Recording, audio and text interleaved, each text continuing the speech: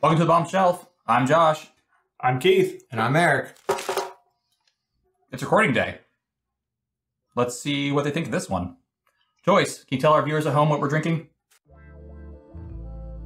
Today you are drinking Black Velvet. Black Velvet is a blended Canadian whiskey from the Black Velvet Distilling Company. It comes in at 80 proof and is aged for 3 years. We paid $9 with it usually costing around $10. As always, your prices may vary.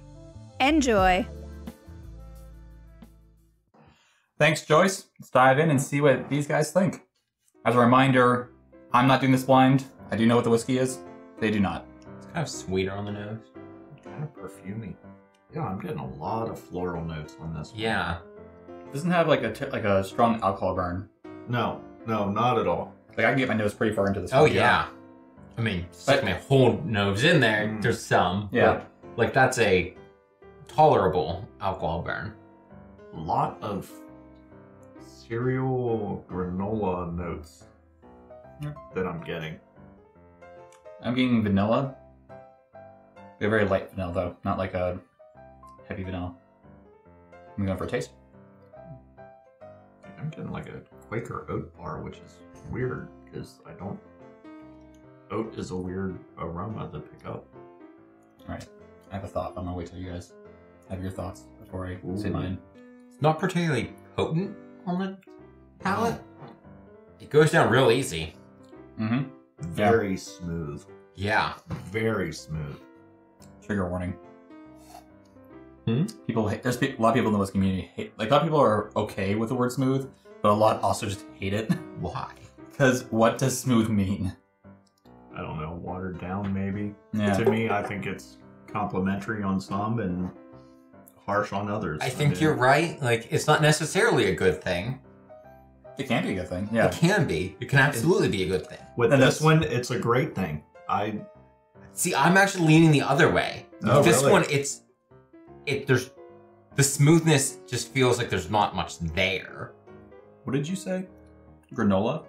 Mm-hmm. Yeah, I would agree with that. Yeah, I would agree with that on the palate too. Granola, butter, and honey. I was gonna say almost graham crackery. Yeah. There's something else there.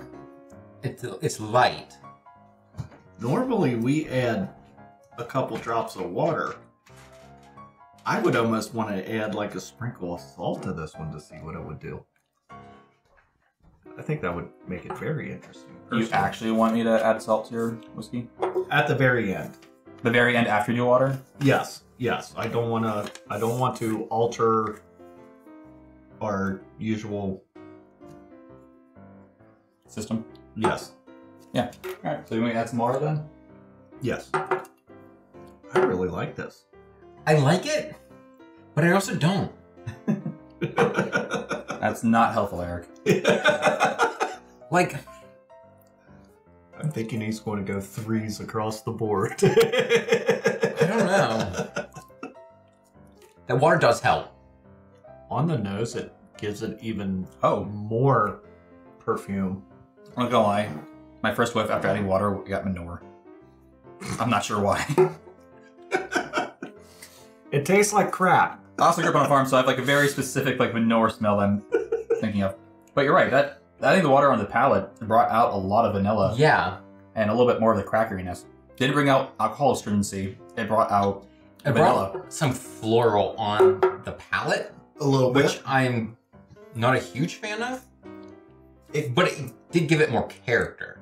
Because before it was just kind of bland. I'm realizing I'm not giving any attention to the finish. It gave it kind of Is there a finish? No, I don't think so. I'm like, what finish? Yeah. You're not giving any attention to the finish because it's not there. Yeah. But I think the water gave it a creamy mouthfeel. Yeah. Yeah. Like I think the really did overall improve it. Yeah. Like taking a swig of half and half. Or, French vanilla, half and half. yeah. Like the French vanilla creamer cups. Vanilla, floral, some oaty graham cracker. Yeah. Yeah. And like I said, that the Granola. oaty is just weird. Like I Yeah. don't think of I can't. I mean, there might be something out there, but I can't think of anything with oat in the mash bill. Like, I've gotten cereal notes before, Right. but this is not just cereal. This is like, Straight up granola. yeah. You want to add the salt before our reading or after the reading? Let me get just a little sprinkle of salt. I'm very interested into seeing what that might do. Got our Aldi brand salt here.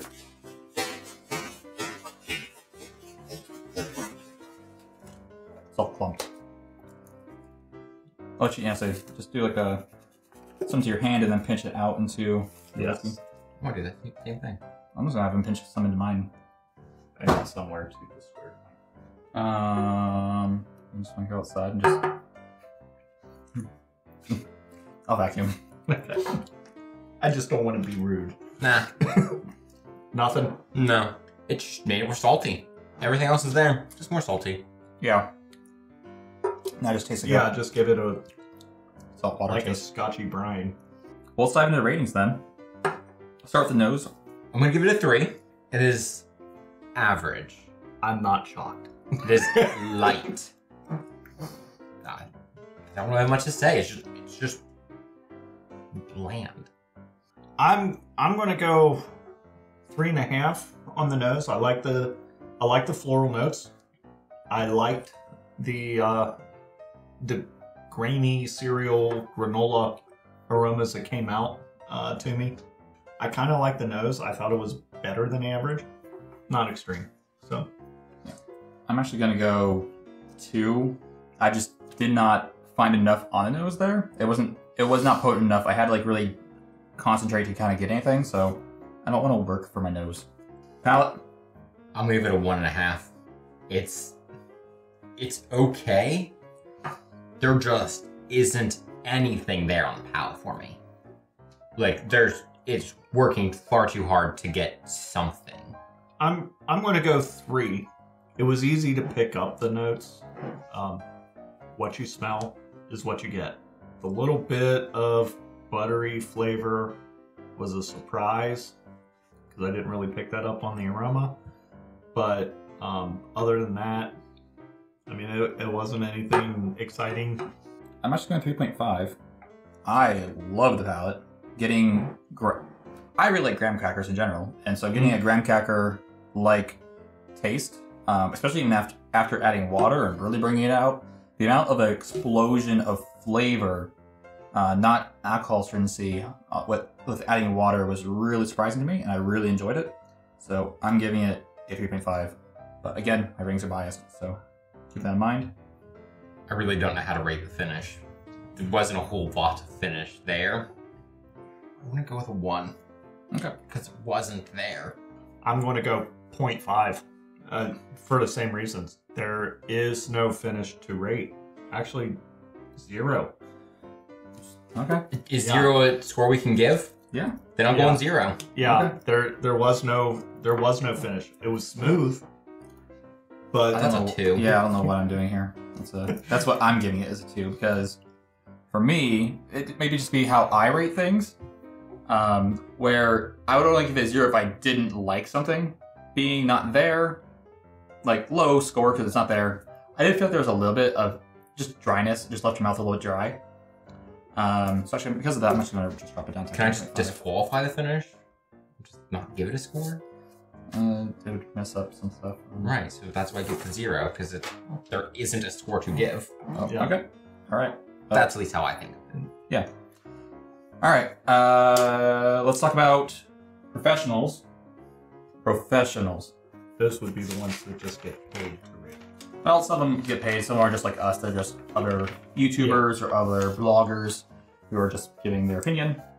Nose. Most common notes were sweet and herbal / medicinal. Floral kind of fits into that kind of realm as well. Okay. Palate, sweet, caramel, and vanilla were the 3 most common. And then finish, sweet, light, and some, they had more than one, say acidic. Well, light's not wrong. I don't necessarily agree with acidic. All right, so, and then ratings, Whiskey Advocate gives this an 82. Wine Enthusiast gives this a 80 to 84. All right, so let's take some guesses for reveal time. We're looking for type, proof, and what would you pay, and what do you think MSRP is? Proof? I'm always bad at guessing. This is where I struggle. I'm gonna go proof, 80 proof. As far as type, I'm gonna go with Irish, I think. Okay. Yeah, that's what I'm going with. And what I would pay is probably about, I might pay 12 to 14. Okay. MSRP, I'm gonna put at 16. Okay. Price range, I'm in the same ballpark. I was actually going to say 14 to 18. 80 proof, very, very mild. Mm-hmm. So I'm going to go 80 proof. And type, I'm going to say the butter and cereal notes that I'm getting leans me towards a Scotch. And I almost want to say a single malt. So I'm going to just go slowly reveal some information to you as we go about. Okay. You are right, this is 80 proof. The general price for this bottle is $10. Okay. I paid $9 for it. The age on this is 3 years. The distillery is owned by Heaven Hill. It's not Heaven Hill, but it is owned by Heaven Hill. And it's a Canadian whiskey. That was my second choice. Today you drank Black Velvet. That was my second choice. I thought it was too good to be Canadian. And I gave it a total of 4.5 points. Out of 15. Yeah. Out of 15. And I thought it was too good to be Canadian. That being said, you guys think Irish? I got both of your. I understood why you both said what you did. Yeah, I mean, I reasoned mine. I thought, the notes I got were. Irish tends to have, this like shortbread, buttery feel to it, which can happen. More so. It can happen in Scotch, depending on the Scotch, depending on the region. Mm-hmm. Yeah, so no, I get it. So based purely on what you tasted, I get that. I think part of the reason I gave it higher ratings than you guys did, some things, is because I had low expectations going to this. Mm-hmm. That is fair. So there's my bias. That's why I think I probably gave it a better rating. I would have to say the Velvet does definitely fit the name with the smoothness of it. And I do want to add that my scores are more on that it was bland, not that it was bad. So you guys would pay $10 for this? Yes. Yeah, I mean, if I'm thinking it costs more than what you paid, then I mean, I said I thought what it was, you paid. Yeah, I said I thought it was $16 for 10. Absolutely. Yeah. For 9, definitely. Yeah, it's currently on sale still for $9. And $1 off, so not a big deal. I don't know that it's a particularly good mixer, which is generally what I'm looking for. Well, you mix a lot of Crown Royal. I do, but Crown Royal also has more personality. You say that now. Let's find out later down the road. Mm-hmm. If I remember to ever do that, look at the budget battle episode here. Maybe, if we get that point. Hopefully we do. That's all we have. Thanks for watching. If you like what we're doing, please hit that like button. If you want to continue to see more videos from us, hit that subscribe button. Ring the little bell so you get notified when we have new episodes. If you're at all interested, we have our new Patreon down below. We're still looking for ideas for what kind of tiers to have.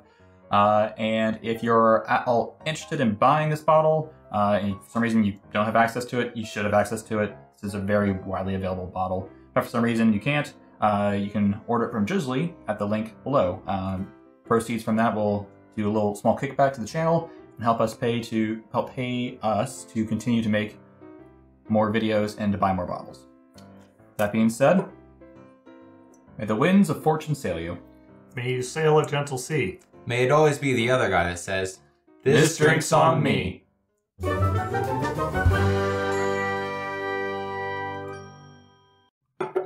was all salt at the bottom. Yeah, it didn't. I think it actually got like a weird different note there. It was like almost cherry. Like a cherry vanilla Coke. Didn't mind the bottom, but It was like cherry vanilla Coke right there. Yeah, it did. It did. It just, you have to let the salt Do its thing a little bit, yeah. Yeah. No, that's a moment with cherry vanilla Coke. That's what that's what it just tasted like. Yeah, that's actually not bad with the salt if you let it sit. Yeah. yeah.